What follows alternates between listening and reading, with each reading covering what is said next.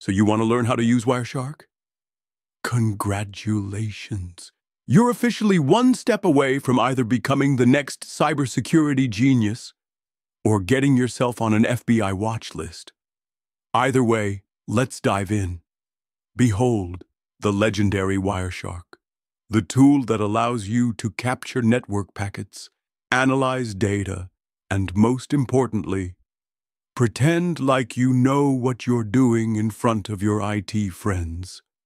Once you open this beast, you're greeted by an interface that looks like a NASA control panel. But don't panic just yet. Step 1. Choose a network interface. If you don't know what that is, maybe go touch some grass and come back later. For most of you, this will be your Wi-Fi. If you're still using Ethernet in 2025, congratulations on being a rare species. Now hit start and watch the magic unfold. Boom. Look at all this information. This is what the internet actually looks like. Pure, unfiltered chaos. Kinda like your search history. But we won't talk about that.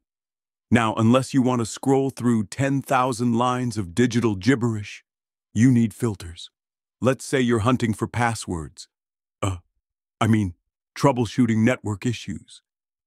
You can use filters like HTTP or TCP.port == 443 to narrow things down.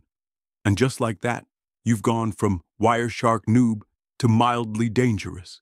Pat yourself on the back. Want to save this data? Of course you do. Just go to File Greater Than Save As, and boom, instant digital evidence.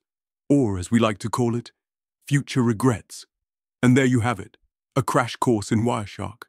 Use it wisely or recklessly. Either way, don't blame me when your ISP starts asking questions. Like, subscribe, and remember, the internet is watching you.